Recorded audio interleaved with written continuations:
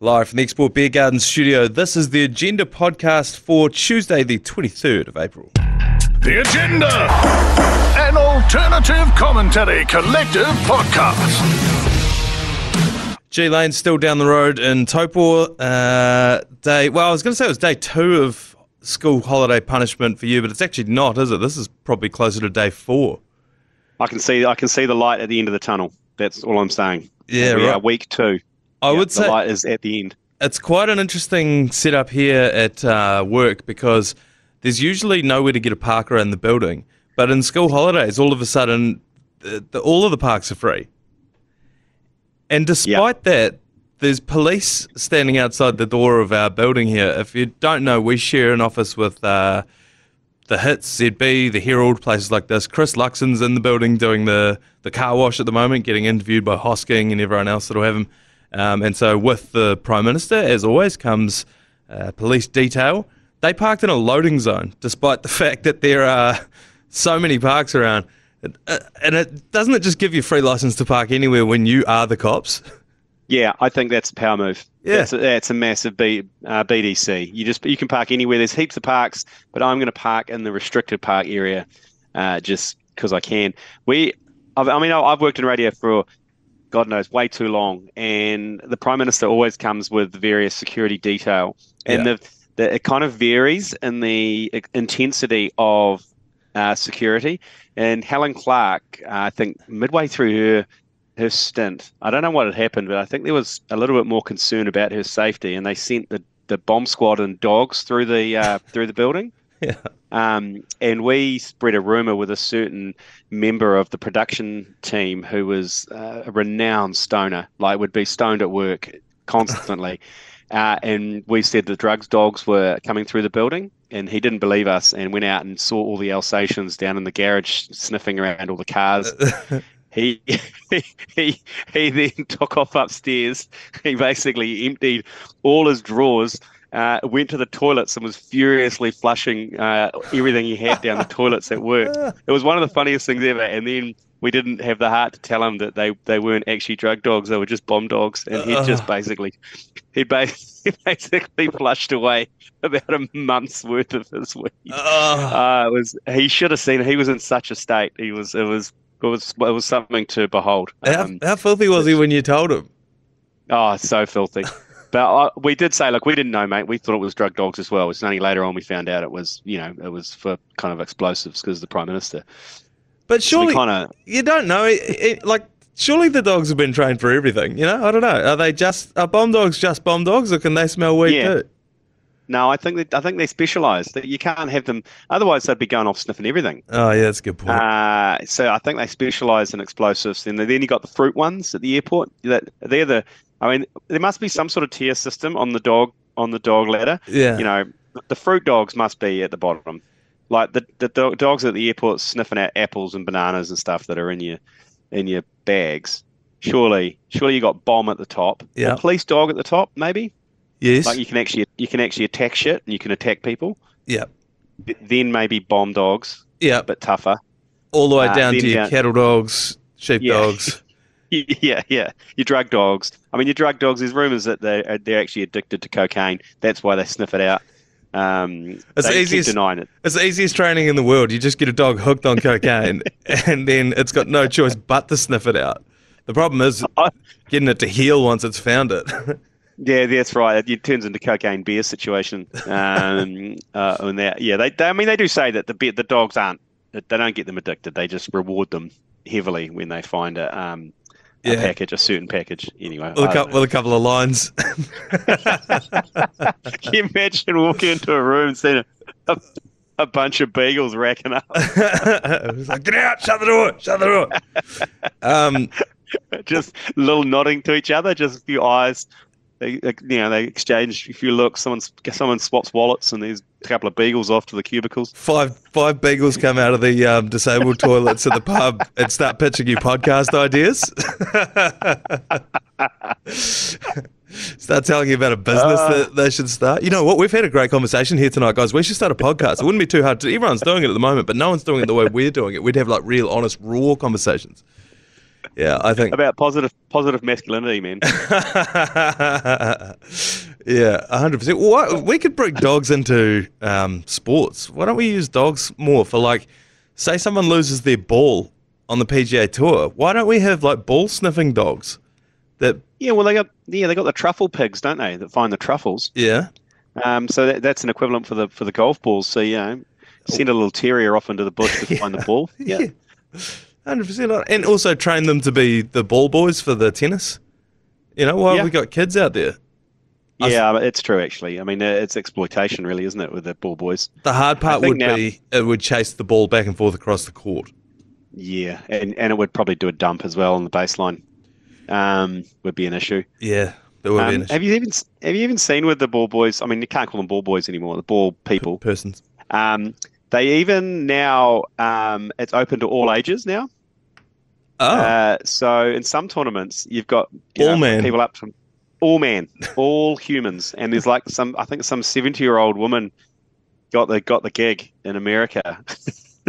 It just kind of looked a bit weird. It looked weird, but equal opportunity these days, Manaia. We can't be ageist or sexist or anything. We can't discriminate. So if you want to scamper across a tennis court and pick up a ball and roll it back to a professional player, you can do that. Yeah, I guess as long as you're able, because nobody wants to see Gertrude pop her hip out at centre court, Wimbledon. How does she go on clay? I kind of do. It'll just really make it drag out. Just quickly, were you the Hamilton man who stole an ambulance and crashed into a motel after being told the abscess on your buttocks was not bad enough to be hospitalised? Well, look, it obviously wasn't that bad to be hospitalised because he got in the ambulance and drove it. And if you've got an abscess on your ass that requires hospitalisation and you can drive a vehicle, i.e. an ambulance, then it doesn't require hospitalisation. Yeah. So he's kind of shot himself in the ass, really, with this, because he's argued that he should go to hospital because of this abscess on his ring. Yet he could have just driven himself because he got in the front seat of the ambulance and nicked it. Yeah, so what did you need the ambulance for? I think what he needed the ambulance for was he was on home detention at the time, and he was like, I can't drive myself, but if an ambulance comes and gets me, then I'll be fine. And I think where he sort of jumped the shark was taking a manhole cover off and throwing it through the passenger seat window, then stealing the ambulance and driving it straight back into the motel he was staying at. I think that the courts probably won't look too favourably on that one. But look, to be honest with you, ambulance staff are usually pretty good at like saying, "Hey, well, I'll take you to hospital, get you checked out." They don't usually say, go home or go back to bed. That's not worth it. So it must have just been like a big pimple. Yeah. On his ass or something, because they don't often go, oh, mate, you're all right, fine. Go back to bed. I knew a guy who had an ingrown hair nestled right up next to his freckle, and it got so ingrown that it had to be lanced like a boil and then stitched up. But obviously it's not a site that heals well. So this was an ongoing thing for this guy. For months he had to deal with this. It's like, it just will not heal because by virtue of the fact of where it is. Also, there's just so much stuff going on there and going in and out and so much moisture and and there's so much bacteria as well. Yeah. You got to deal with back there. So that's a place you don't want to fissure. No, shout out to him. He's probably still dealing with it now. Just quickly, we didn't touch on it yesterday. Some actual sporting news. We should have. The Black Caps actually played a full T20 over the weekend, and they won. They beat Pakistan. I think this was Sunday night. They won by about 7 wickets. Mark Chapman went absolutely ape shit and won us the game. The series is really flying under the radar, isn't it? What do we take away from this? Do we believe anything differently after these games? Well, I challenge you to try and find a place to watch it for a start. Well, we're into game 4. I think our game 4 is tonight, I think. First one was rained off. Pakistan humped us in the first one. And we came back well in the third one. Mark Chapman hit, I think he had 80 off 40 balls to win us that game. Everyone contributed in that game, which was good to see. But I think it's all a bit of a warm-up into the World Cup, really. And I think it's basically a big trial for players who are on the fringe of the team to maybe get get a spot as a bolter in the team, potentially a chance for like Mark Chapman to cement his place. He's always, I mean, even though his record is pretty handy, and people still kind of and ah about him a little bit. Wasn't he T20 Batsman of the Year? ICC, yeah. Yeah.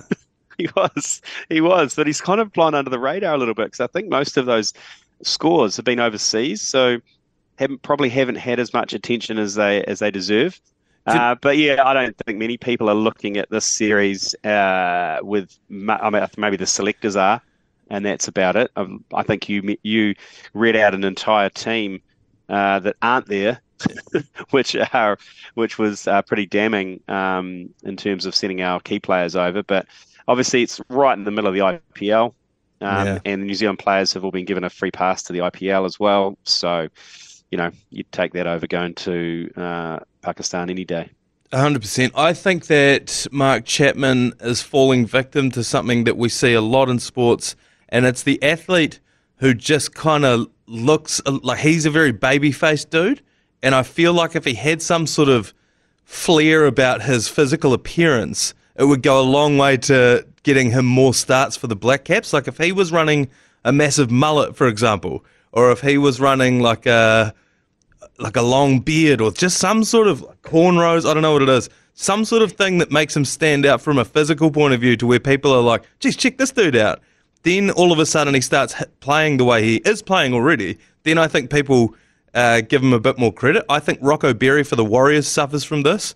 He just needs some sort of something to make him stand out. Because everything else is there on the field. Yeah, it's you. I love that you mentioned that because it's like Ben from Accounts was very similar. Yeah, but Ben from Accounts, he had something. He had something else in the fact that he was obviously very, very good. But he had that. He didn't have much. There wasn't, like you're saying, the cornrows or the dreads, or the headgear, or the boots, or the something else going on. So maybe, I mean, what he suggests, I quite like the idea of the cornrows, but in cricket you don't really see them without a hat on that much. No, that's why I'm thinking the mullet, because he's not a physically imposing dude. Like Finn Allen, you can spot Finn Allen in full pads and a helmet as he's a big bastard, and he's tatted up, so perhaps it's a tats thing. Does he go for some sort of sleeve or some sort of situation where he's instantly recognisable? He's only a wee fella. I don't know. It's not. I don't think it's going to have to be facial hair.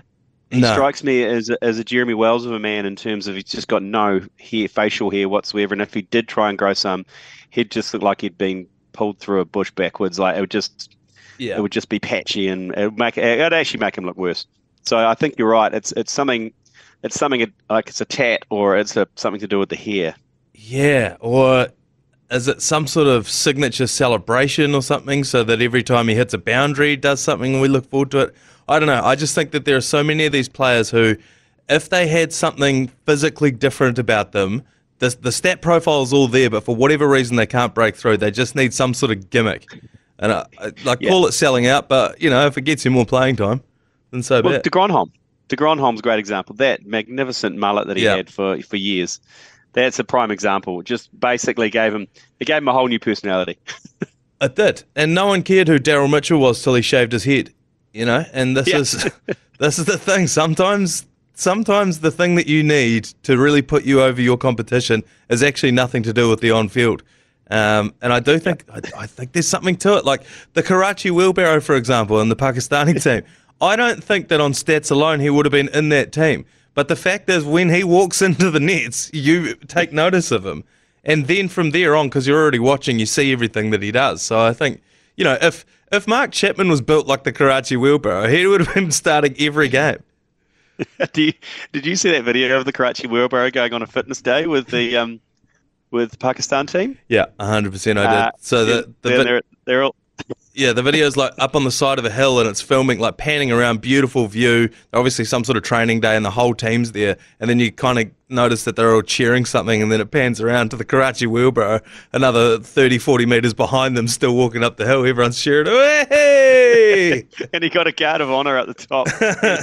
He looked so rinsed as well. Yeah. I love that guy. He's my new favourite non-New Zealand cricket player. Yeah, that's right. And that's what I'm saying. It's just because he looks different. So he's always going to stand out. But yeah, I don't know. Mark Chapman, try something. All right, let's take a quick break. We'll come back and talk a bit more sport. Shaun Johnson's been in the media. Every time he gets interviewed, somebody tries and gets him with the old, are you going to play again next year? Because obviously he's not on contract for next year. And just before last year, obviously he had a standout year last year, but the year before that, people were calling for him to retire. Now all of a sudden everyone's asking him, look, are you keen to go around again after this year? He has said every time he's been interviewed, yep, I'm keen. It's just going to come down to whether the team wants me or not. And now people have started asking Andrew Webster the same thing, and I've seen 2 or 3 times now he's said the same thing as well. Webby said, yeah, I'm keen as well. So what's the story here? Just sign it. What are they waiting for? I also saw, I think Cameron George said it's up to Webby. It's Webby's call. So I think everyone's just a massive merry-go-round of like hot potato of no one wanting to actually answer. But I think this is all part of the negotiation. Obviously, Shaun Johnson's management are obviously negotiating. I think he's pretty settled. I can't see him going anywhere. He's bought a mean house on the North Shore in Belmont there. He's settled in. His kids are all at school there. I can't see him moving back to Australia. I don't know. That's kind of vibe I get. He seems like he's in a good space. He's having fun. He's got a good team around him. I think they're just trying to nut out the nuts and bolts of that deal. I guess he probably wants to finish his career with the Warriors. So I guess it's how long it's for, and potentially, I don't know, maybe it's something beyond his playing days. Maybe it's some, moving into management or coaching or something beyond that. Maybe that's the discussion. I don't know. I'm completely making that up. But... No, I think you're onto something there, because I do think that a big part of the Warriors is you've got to keep those guys around. Stacey Jones, for the longest time, it's like, what the hell's his job? Obviously, he's an assistant coach now, but for the longest time, his job was just be Stacey Jones and be here all the time. Yeah. That means a lot of time, particularly when we're trying to bring in all these Aussie players and that. It's like, have a look at that guy over there. He basically built this club, and he's now rolling joints in the back of the coach's box on national TV. And if you play hard, that could be you. So you could do whatever you want. Yeah, that's right. And I think that's exactly, Shaun Johnson's exactly the kind of player that we need to give that kind of deal. It's like, what's his role? His role is he's Shaun Johnson. And I actually think this could be controversial, and I know it was when it was announced last year. Manu Vatuvai got out of jail, and then the Warriors gave him some sort of deal. I haven't seen anything about, I don't know if he's still around the club or not. He's the exact kind of player as well. Like, yeah, I know he went to jail, but who's more equipped to teach these young guys about the pitfalls of being a big-time, sporting superstar in New Zealand than Manu Vatuvai? He's been through it all, and he's also a club legend. So I think there is a value in that, and I hope that there is some sort of backdoor deal there. But I don't know. Obviously, there's a bit of negotiating going on. I think I wouldn't be shocked if in the next couple of months you hear a Shaun Johnson says he's open to moving back over to Australia story as like a negotiating tactic. But I agree with you. I don't think he's got any. He's not moving back over there. Yeah, no. It must be relentless for people like Webby, like having a team that's settled and not like. Because obviously he's got Adam Fanua-Blake, he's pissing off. He had that drama at the end of last year or whatever. Yeah. I mean, it's just constant. Yeah. It's just a constant game of, does this player loyal and going to leave or not? It must be quite, I don't know, I don't think stressful is the right word, but just mildly frustrating. You're trying to do a job and then you've got all this shit going on in the background. Yeah. And it shouldn't be up to Webby. He should just say, I want him. I want to keep him. And then, Cameron George and the rest of the crew do all the negotiating. To say it's his call, it's like, yeah, he's a good player, keep him. Yeah, that's right. He's not going to be like, nah, we need fewer good players. The only issue I could see would be some sort of salary cap scenario. But again, that's not Andrew Webster's job to figure out. That's some other number cruncher who needs to figure that out. I think he's going to hang around. I can't see him going anywhere. It will just be for how long and what the deal is. Super Rugby, by the way, Lane.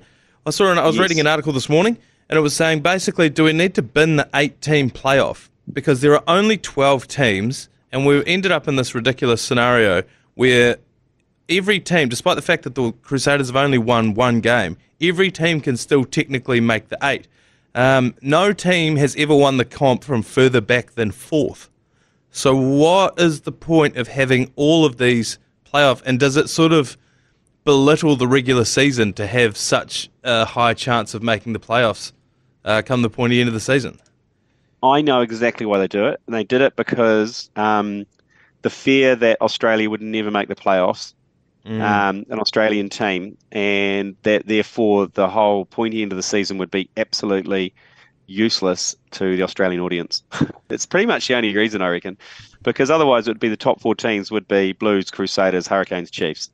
Yeah. And then for the last 3 weeks of the competition, the Aussie guys just sit on their hands. So I think this was a way of getting at least, a couple of Aussie teams in the playoffs and keeps them in the conversation and keeps the audience numbers up. That's the only reason I can think of doing it. But I mean, what's the alternative? A top 4, but maybe a top 6? I think can you do a top 6? You can do a top 6, but it would involve one of those complicated scenarios where either the top 2 teams get a bye or they get like 2 bites at the cherry. Like if they lose their first game, they get to play an elimination.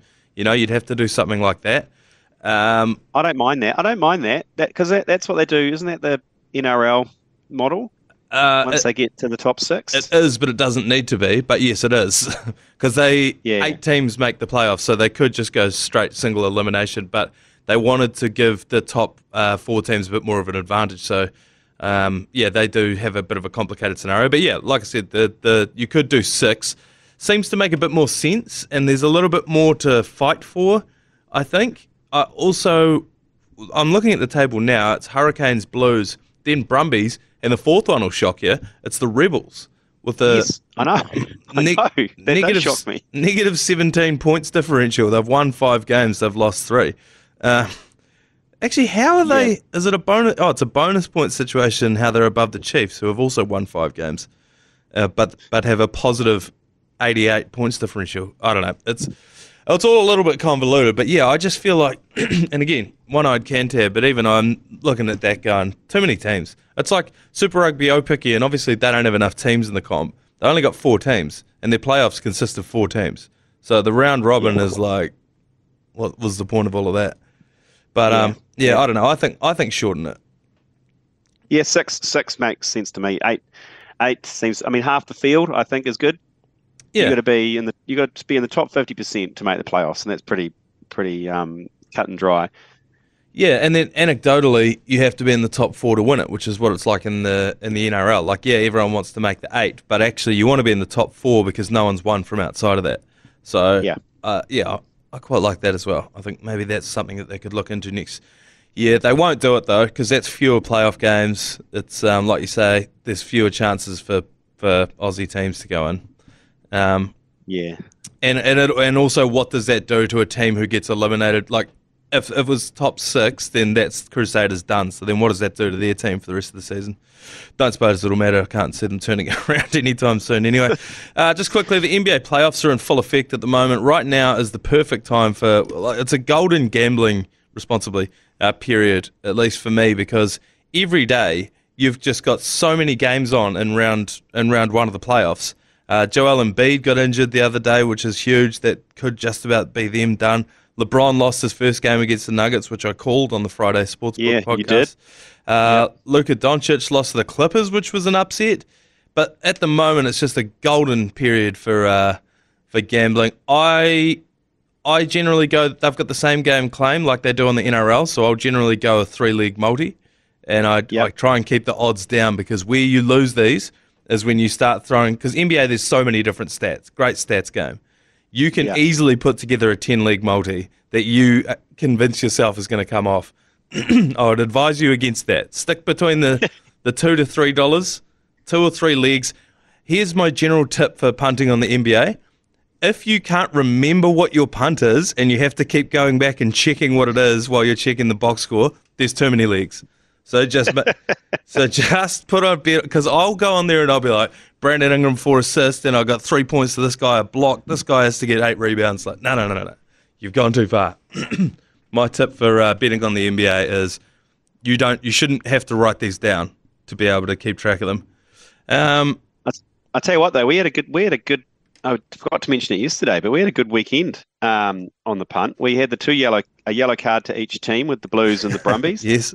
Paying $5. And then we also had another bet on any two of Hoskins Satutu, Dalton Papali'i, and Akira Ioane scoring a try. And good old Hoskins scored 2 and Papali'i scored 1. Yeah. That won us another, I think, $600. Yeah. So it was a tidy wee bet. Yeah. You can keep track of all of those bets on our Instagram page, and obviously follow along responsibly and have a good look at what it is, because there's a lot of real vibe punts going on there, because we're not playing with our own money. The TAB gives us the bonus bets to chuck on there, so bear that in mind. When you see us spank $100 on Ryan Fox winning the Masters, just remember that didn't come out of our pocket. It's a vibe. Yeah. And look, shock horror, guys. Someone outed us and said, "I bet you the ACC is sponsored by the TAB." We are. Yeah. No, we are. That's obvious. But we all do our own punting on the side as well. But of course we are. So I came across this on a Reddit subthread last night, talking about Tim.Nacky, and then one of the comments was like, I see the ACC talking heaps about betting. Is G Lane, has he like bought or sold something, or is he on the take, or blah, blah, blah? It's like, no. We say every time we put these on, this was brought to you by the TAB. The TAB have given us $100 bonus bet. It's like, you haven't cracked the code. You're not Sherlock Holmes here. Yes, the TAB are giving us money to punt on, and by the way, when it wins, we pay out to you. Yeah, we give you the cash, and it's good fun. And it's good fun when you do it responsibly. Shout out to that guy. Anyway, all right, let's take a quick break here, and we'll come back with yours, please. Yours, please. Brought to you by Leader, home of the lasagna topper. Just a quick couple of yours, please, to get through. We'll go to the first one here. Call it yours, please. Yeah, g'day fellas. Barry McCockadoo back here again. I think I was wrong about Manaia. I think I was wrong. I'd just like to give Manaia a pat on the back. It's bloody good form by you, mate. Making money against the Crusaders, betting on the Force. Fuck, I'm proud of that. Fuck yeah. Fuck the Crusaders. Again, some more kidnappers leaving messages on the iHeartRadio app. It's good to hear, but good to see. Good pump your tyres up there, Manaia. Well, yeah, was that like a backhanded, like, proud of me because I've betrayed the Crusaders? Yeah, I think so. I think it was. I mean, he sounds like a Hurricanes fan to me, that guy. Yeah, big Hurricanes vibes. Yeah. Maybe like White Upper sort of area. Yeah. Getting out that way, kind of Featherston. Yeah. Look, I just think when you support a team for long enough, you know how they're tracking. And when I saw that they were already down by 6 points and their opponents were still paying $3.30, I was like, oh, geez, the TAB have fallen asleep at the wheel here. That's money for jam. And sure enough, it was. Another caller here. Yours, please. Yeah, g'day there, fellas. G Lane, got to say I'm pretty disappointed in you, mate. Letting Manaia Stewart, a notorious one-eyed Cantabrian, gaslight you with a shithouse golf analogy into showing remorse for the Crusaders. Where was our remorse in 2020 when the Chiefs were 0-8? I was a Chiefs fan in Canterbury going through that. Do you think they showed me any remorse? No. Fuck them. Keep the foot on the throat, boys. That warms my heart, actually. And you know what? And I apologise. I can't believe I even gave you any sort of sympathy. Yeah, bamboozled you on a weekday. Yeah, I bamboozled you with the golf analogy. Yeah, you got me on a weekday. You got me at a weak moment. I had a big weekend, and I felt sorry for you. But you know what? Fuck you. Fuck the Crusaders. I would also like to give that guy a shout out for the quality of the audio. There were birds chirping in the background. Yes, that was good, and it was. He didn't talk like he was about to kidnap my children, which was good. This is the clearest example I can show the listener at home for how I feel like I would say 80% of these were recorded with the lights off versus lights on. This is what lights off sounds like. Yeah, g'day fellas. It's Barry McCockadoo back here again. So that's lights off. This is what lights on sounds like. Yeah, g'day there, fellas. G Lane, birds chirping in the background. It feels light. Casual. It's conversational. It's not threatening. No, there's no threat. I don't feel like someone dear to me is going to lose their life imminently, It's brilliant. So keep those coming through. We really appreciate those. Oh, just one last thing. I think we've got about 5 minutes left here on the Zoom call because we haven't paid the bill to do the longer Zoom calls. One last story I wanted to run past you from the baseball world. The Yankees manager, his name's Aaron Boone. He was ejected 5 pitches into a game yesterday against the Oakland Athletics. So his batter, you know how they stand in the little dugout thing?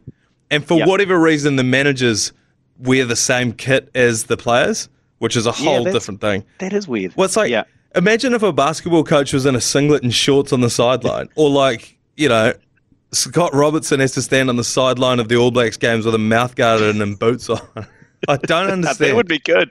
Imagine Steve Hansen fully stripped in one of the real tight little number. Yeah, I just don't understand it. I feel like Ricky Stewart would just about do it for the crack. Anyway, this guy, Aaron Boone, Yankees manager, his batter was hit by a pitch. He couldn't see it, so he yelled out to the umpire. He's like, did that just go past him or did he get hit by that? The umpire didn't turn around. And at the same time, a fan directly behind the manager yelled some shit at the umpire, just slagged them off. Umpire wheeled around, locks eyes with the manager, tossed him. 5 balls into the game, and the manager's just like, it wasn't me! It wasn't me! I didn't do it. The whole team clears the bloody dugout. They're all out there on the field going, it wasn't him. It was the guy up in the stands, and the umpire, obviously, by this stage, he's too pissed off. He's like, I don't care who said it, you're gone anyway. How infuriated would you be if you were the Yankees manager? Oh, I'm loving the guy in the stand. Did he just immediately sit down and stuff a hot dog in his mouth and just go, name to see you, no.